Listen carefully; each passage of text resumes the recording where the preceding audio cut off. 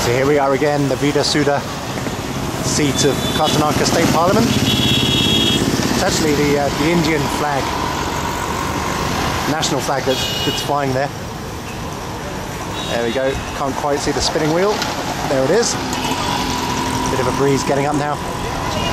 Just across to the left hand side, I'm not entirely sure of the history of this place yet, but I can only assume it's at least 100 years old.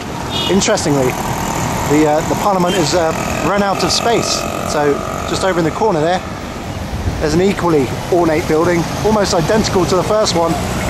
The only clue is in the slightly lighter colour, so it hasn't been tarnished by the exhaust fumes yet.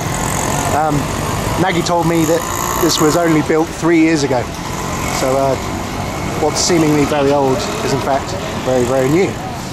Just swinging around, juxtaposed with the State Parliament, there we've got it, the High Court of Karnataka.